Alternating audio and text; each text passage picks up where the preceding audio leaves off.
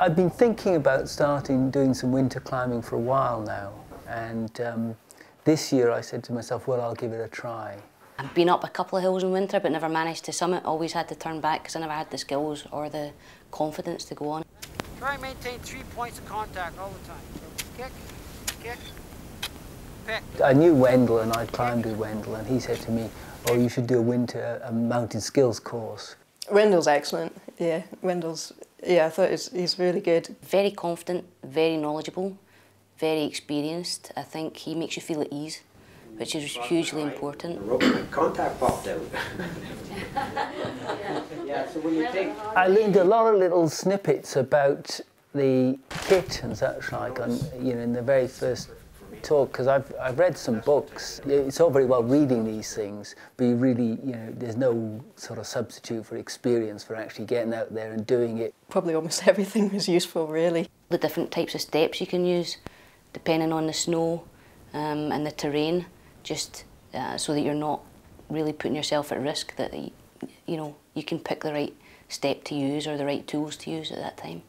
Crampons were a revelation to me. I'd always thought they'd be very awkward to wear, but actually they're not at all, and they just make things so much more secure on your feet.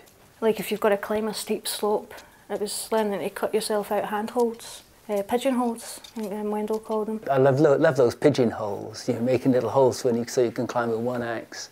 That's great.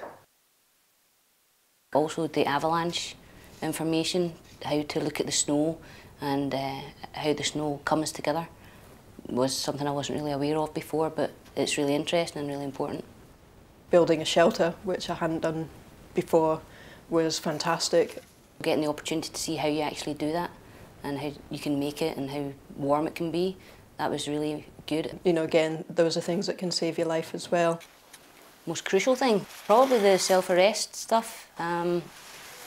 Knowing if you fall, how to stop, particularly even just like when you tumble, how to put yourself into a star and stop before you even have to get into any of the kind of using the ice axe or anything.